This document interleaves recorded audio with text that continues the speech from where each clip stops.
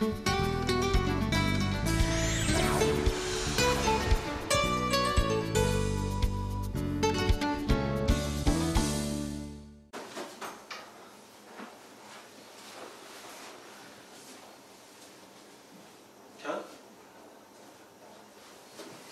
everyone, my name is Professor PC again, and hello everyone for joining us for today's lesson, Silk Hua story. And silk in Chinese means the symbol of China, and Hua in Chinese word means China.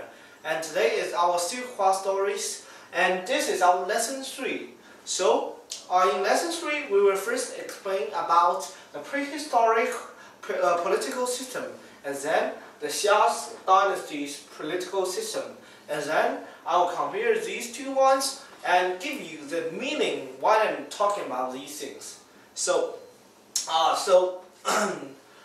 in prehistoric time in China, so the political system is like this. This is the group leader of the whole group of people. Then he will pass the little crown to the most talented young guys in his group, and he will have several elder men as his advisor.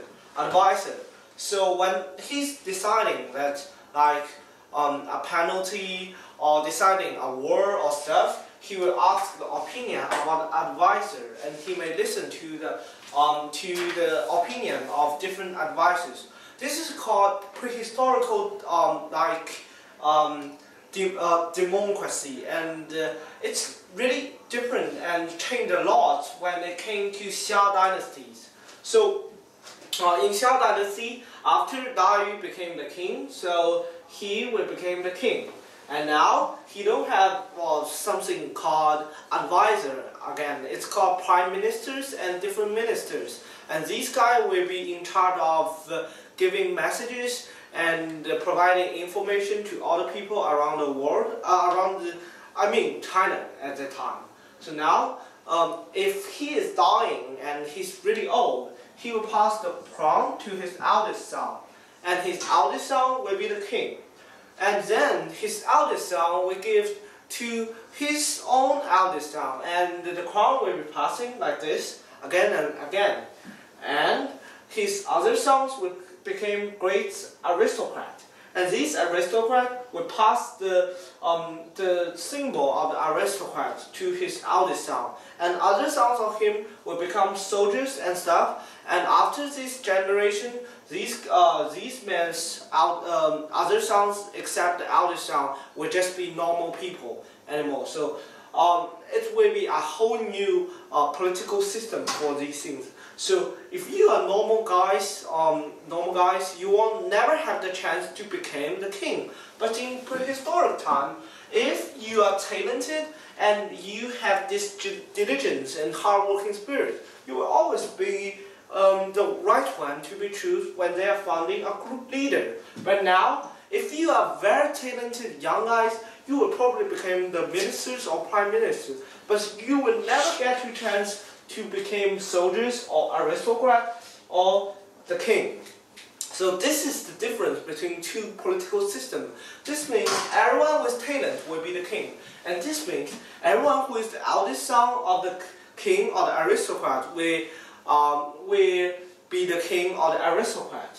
And then they have crowns prepared for the eldest son, and they have other special royal objects, some container made of metals and stuff for other sons and aristocrats. So normal people will never have the chance to enter the royal family. The whole country was ruled by this single family. So maybe the first son of Xia is very talented, but nobody can make sure that his son will be as talented and as effective as him. So this caused really a lot of problems. So at last, the dynasty of Xia broke. All the people won't believe the king. They said the king is not God. The king can't do anything that is helpful for their country. So they rebelled and gave them a hit. And then the Xia dynasty fought at last, because it just passed to the eldest son. It didn't care that anyone who has talent or who has this ability. It just clear that if you have the royal blood or you are in the royal family. So if something in addition, if the king didn't have any sons or daughters, I will talk something about daughters stuff at something later.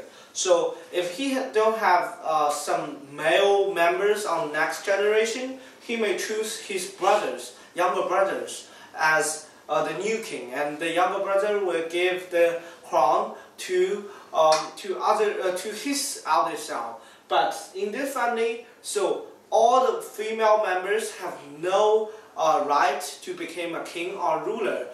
She even don't have the right to become aristocrat or soldiers or leaders of the army. So this means like this is a gender unfair and prehistoric time in China. But so it's a totally change. Some say it's a progress from chaos to organize. But some say it's also a chaos, but it's to modernize to these kind of things, because these things kills your talent, but these things kill your family. So this caused a lot of problem, and all the dynasties after Xia were choosing next method, because the king had to make sure that the kingdom is him. It belongs to himself, not belongs to anyone. It is his kingdom, not someone's kingdom. So there have been many dynasties like after this Xia, it's Shang and Zhou, and all of them copied the political system of Xia, not the political system of a prehistoric system. So after all of these things, all the dynasties use the same method, and they only care about the identity. They never cares about your talent or stuff. Though there are actually some great kings that is of great talent, but not all of the kings are of that talent. I will talk about some ridiculous and funny and interesting samples for you guys in next several classes. But as our time today is very limited, I may stop right here and assign you homework. So you guys have to know that which is the generation after Xia, and why people overthrew Xia, and how these things happen, because it's really unimaginable that the people of one kingdom that will overthrow their own king, because they actually point them as these kings as the god of them. Why people will rebel and fight against their own god? And that's the things you need to find out on internet or stuff, and I will talk about it next class. Thank you for the cooperation of all of you guys, and goodbye guys, and remember to bring the assignment next time, and really enjoying to cooperate with all of you guys. Thank you very well. Bye guys.